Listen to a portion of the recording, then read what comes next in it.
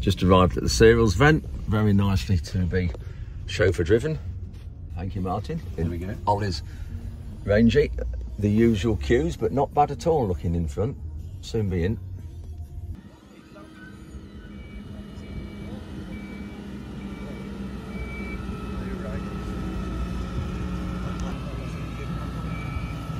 The only time you ever see this is with that little Amazon drag on the back.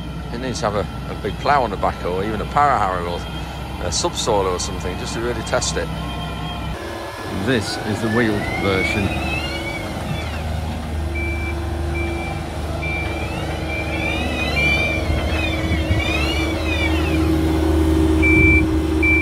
It'll know where all the parameters in it, it'll have all the boundaries to put in it.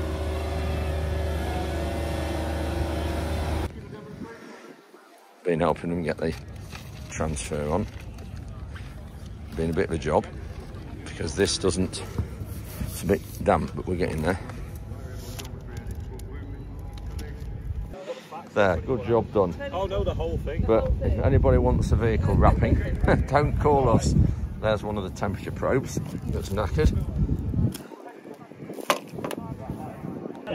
So there, we're just taking the cover off with the water, and that's what's underneath. I really do though.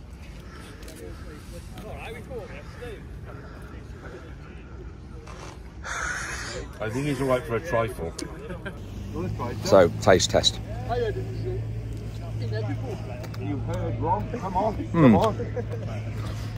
If you've given that at a restaurant, I think you might say, I'd like a bit more butter, please. It's fantastic what they've done. Looks like an in-row cultivator. Look at what we need for our sugar beet. So the idea is that your row of crops will go through there, and then you can move the tines in and out a little bit to alter the amount of rows that it cultivates. And then those are at the back there, those finger tines, just to finish the job off and pull the weeds out. Got some power harrows here. That's a huge fertiliser spreader. Oh, because he won't have enough. And sprayer as well. Don't know how many thousands litres that is. All the latest technology on the boom, sensing for level.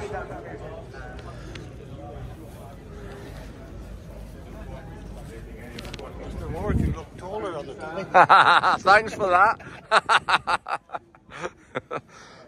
Nice comment, Mr. Ward. You look taller on telly. Yeah, I know. A lot of people say that. Good things come in small packages, though. Huge planter drill. A lot of trash flow through there. So that will go in really weedy conditions. A lot of stagger on those. So Atmosphere's stand, or however you pronounce it now. That's their grain pusher, huge pusher. Brilliant now for pushing up grain. And there's shorter ones as well. You can see you just have sections in. You can see up there where it says +2. You know, take that out, add bits in to get whatever length you want. Good looking mole plough there. So those of you who are wondering what a mole is when I keep talking about mole draining, this is what we're going to be doing with ours. We've got 2 legs, and you can alter the depth of the leg to go through the gravel above the drains. You go across the drains at right angle, but I'll explain more about that another day. And then this is the big bag lifter that we're looking at.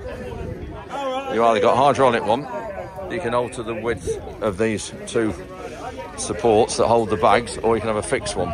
So I'll have to see if we can do a deal here.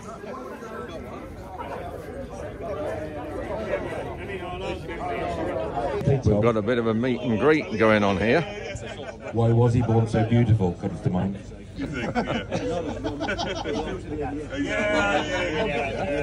So we just had a farming who's who YouTube. Oh yeah. We're all here. That's cool. Tom? And a +1. We've got Abby. Is he here? And Maddie has got all our autographs. And there's mine. And she even wanted Nala. Look at that. That's lovely. You like watching them? Yeah. Brilliant. Thank you.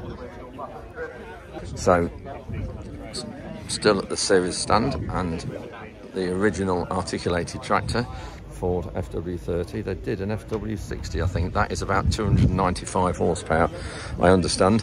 Ford TW25. We had a TW35, which was 185 horsepower. And I drove that, I remember, years ago. Good old days of farming.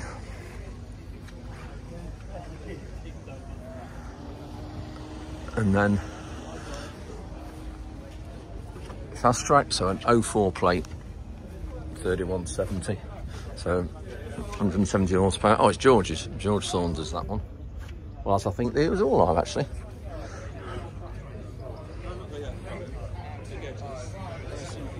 Come inside to shelter from the rain.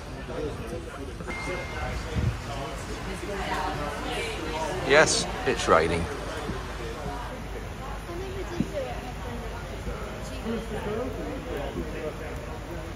Just got to the direct driller marquee where they're doing some sort of seminars. This one was talking about regen ag, I think, and things like that, which I'll touch on this sort of thing a bit later.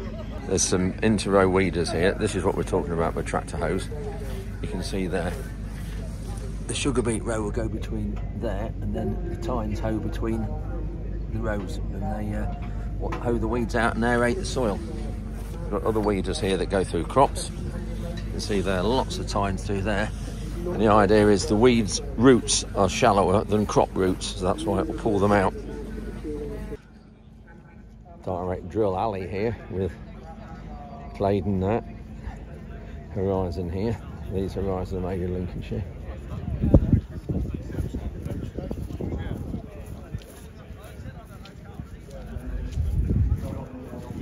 Just been in the NFU stand, just had a sit down and coffee and a biscuit, but struggling to find food because it's so too late.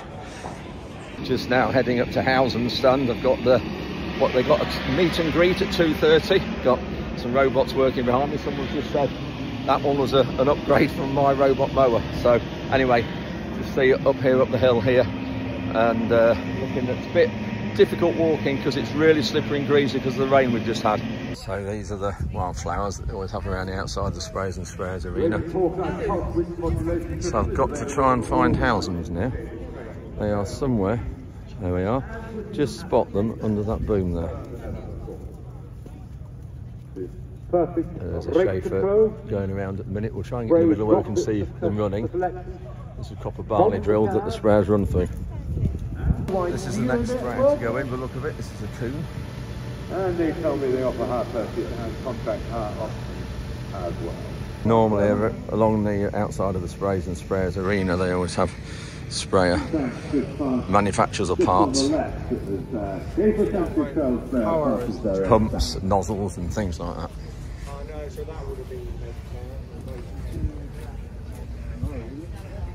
This is the Omex stand where we get all our fertiliser from. This is a Lincolnshire company.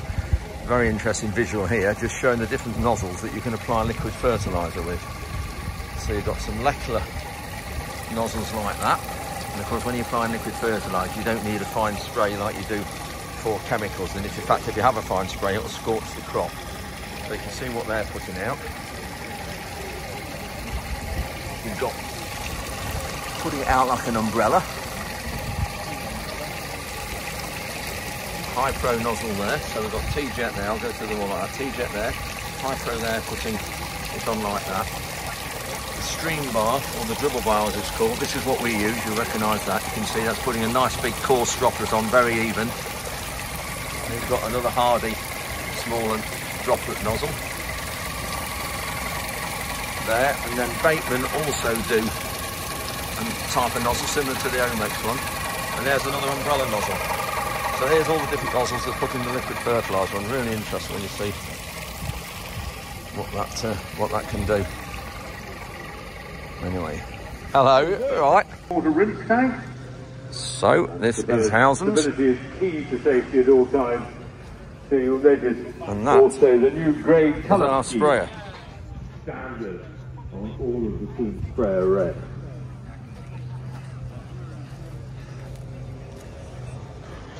Variable booms are available for the Kuhn mattress. And both of these can be either triple Right, or let's go out double to Housen's here and have a word with a few people. We are here on the Housen's stand, and these lovely people have just come up, and Elsie's come up. What was on your quiz, Elsie? What did you have to do? You've got a quiz here, look. What does that say? I have to find Andrew Ward. That's right, you do, and you found me. Have you got to find Ollie Harrison? Ollie Blogs on the list. Is he on there? No, I know, that's right. Good one, thank you. John Deere's just come out the arena from doing its little demo. This is a new design by the look of it.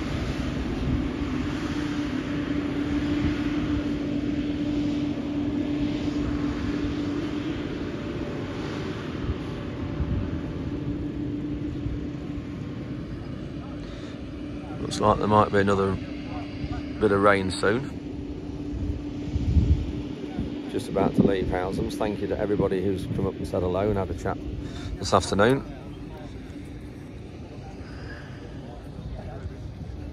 I just had to show you this. This is one of the sprayers we had, which was probably 2 sprayers ago. Bomb-proof these were. I think they were the first sprayer to have airbags for suspension. This one's 21 years old. It's been sold. Somebody in Warwickshire with the look of it. Don't know whether they can... Oh, it is open. Let's have a look. Let's go in here and just have a look.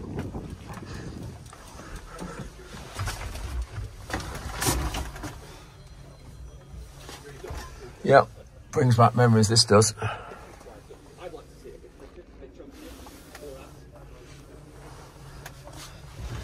That's the view from the back.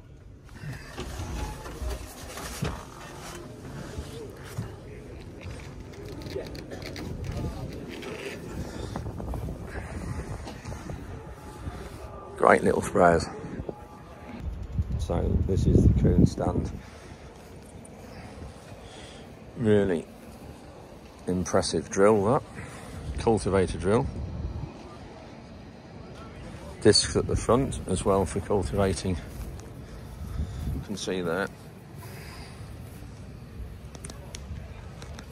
8 metres wide. Consolidating wheels at the back. It's always very well made. That's the Kuhn striker that we had on our demo for sugar beet strip tilling.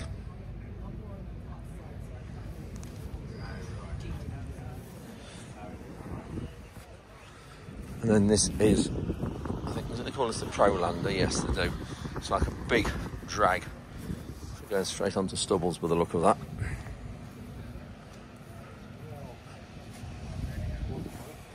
Right, we'll go to the John Deere stand now.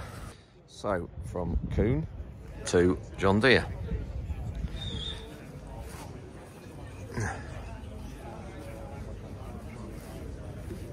Can you go get that bag? I just got rid of mine.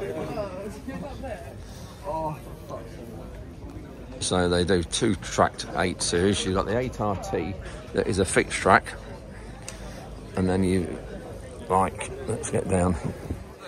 You can see there 1 fixed track, so it's like skid steer to get it round. Whereas you've got the 8RX that we've got is the front tracks turn, they're separate to the rear tracks. Great tractor, really good, love it.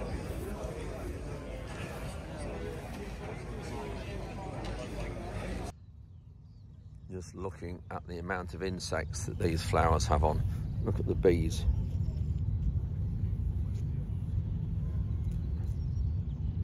Another one in the middle. Where is it? In there, look in there.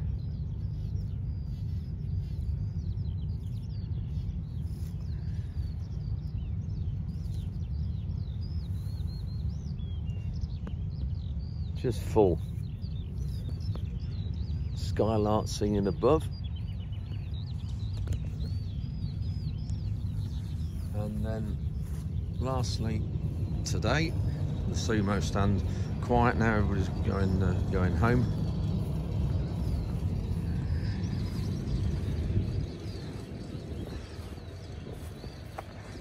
This, what's this? This is a tined cultivator thing, similar to a, well, not similar, but does a solo type effect to it. Cultivates a disc at the front, loosening legs. Big A shares on there though. I would have to, oh, they've got the knock-on points, I think, looking at that. Down there where the points knock on. And then your levelling bars at the back, and then your big packer roller at the very back. Just walking back past the series stand. Very interesting how they support this. They've got a wheel with a big tube supporting it, so it sits on top of it for safety.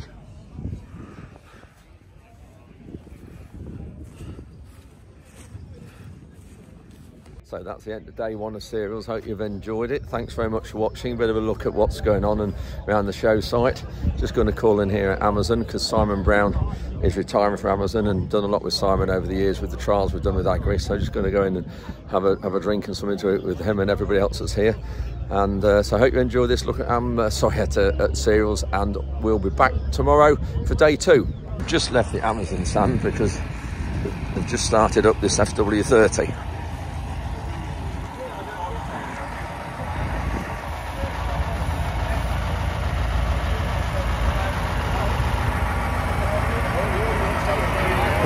Yeah, we do. Jump in there.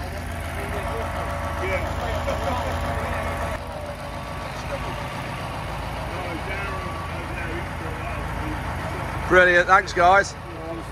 All right. Thank you. Here we go. Look at that. Where's the throttle?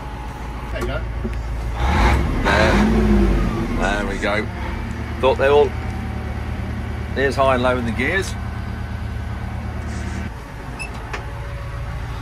This was how the quad tracks first started years ago.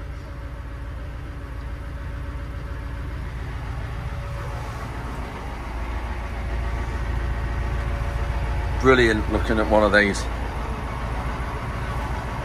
Right, back to Amazon, get some more pizza and finish my beer.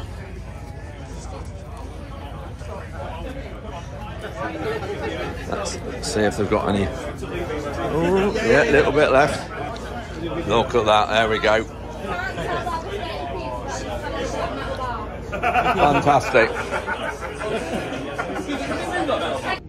Right, I really am going now. Fantastic pizza, thank you Amazon. Fantastic hospitality here, and nice to see Simon here is retiring and done a lot for the industry over the years for many farmers. So thanks Simon, and thanks Amazon, and we'll see all of you tomorrow.